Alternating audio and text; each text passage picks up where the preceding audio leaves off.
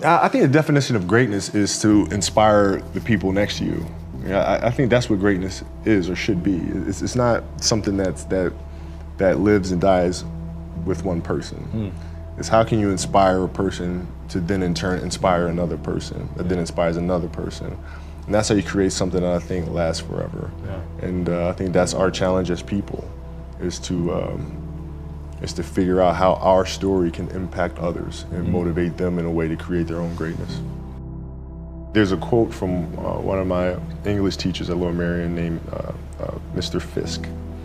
He had a great quote that said, "Rest at the end, not in the middle." And that's something I always live by.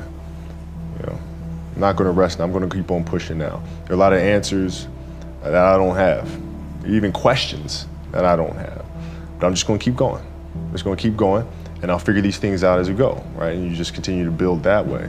So I try to live by that all the time. Things are never perfect, but through love, you continue to persevere, and you move through them, you move through them. And then through that storm, beautiful sun emerges, right? And inevitably another storm comes, and guess what? You ride that one out too.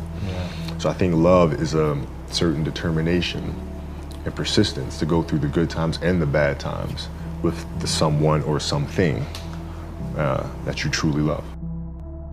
When you're in this culture in our society, you can do some phenomenal things individually, but they'll never reach their full potential unless you do them collectively. And you have to figure out how to do that.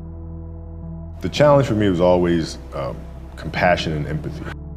I think about '09, things started changing for me. I started really making a conscious effort to better understand.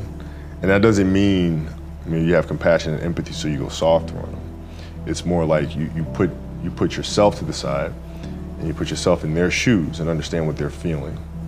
And then you have to make certain decisions of, okay, what buttons do I need to push for this player to get them to the next level? So it's not sit around and it's all happy-go-lucky type of thing. Your leader, your job is to get the best out of them, even if they may not like it at that time.